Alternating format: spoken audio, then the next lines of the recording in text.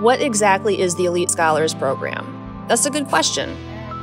ESP is a lot like a separate school within a school at River City Science Academy. Ultimately, it's a program designed for our most motivated, top-performing students. Many of these students are among the highest performing students in Duval County. At the end of the day, our common goal is to motivate and challenge these students, implementing best practices with fidelity and encouraging them to reach higher than they could. The ESP program came out of a desire to want to support our highest achieving students. A lot of times these students will have potential that goes either untapped or they lose motivation because they become bored, as many of our gifted students do.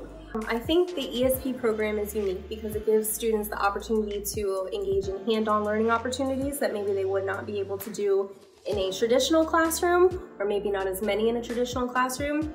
When I've done honors programs in other schools, or even this school, honors was just add a few more assignments, add another criteria to an assignment for the individual or group or team, and have maybe a little bit more detailed conversations with the kids that you would have already had with the other group of kids in that grade. But ESP is not an honors program. ESP is about taking these students who would never be introduced to these concepts at this young age and pushing them to not maybe even the next grade up, but like up to 2 grades up, and seeing what they are capable of, because a lot of them have these skills or they're very close to having the skills, but nobody would ever push them in a normal class or even an honors class because you don't have the time to explore that. I like it because it's like a small group and it's like one big family traveling together. The amount of work they give you is a lot, so you have to get used to it. It's a lot of work, but it's definitely worth it.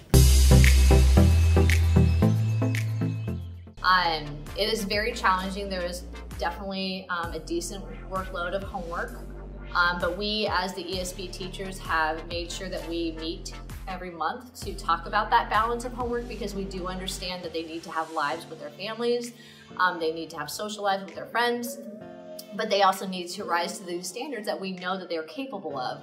For our gifted students, it's answering questions that are concerns to them. They're able to get outside of a textbook and explore in real-world situations the questions and concepts that we're talking about, where there's less teacher focused and centered learning, where it's about the students and they're held accountable for their learning in ways that other classes aren't based on. Classroom environment in my ESP class is very close-knit, I guess, because in 8th grade they have all of or almost all of their classes together.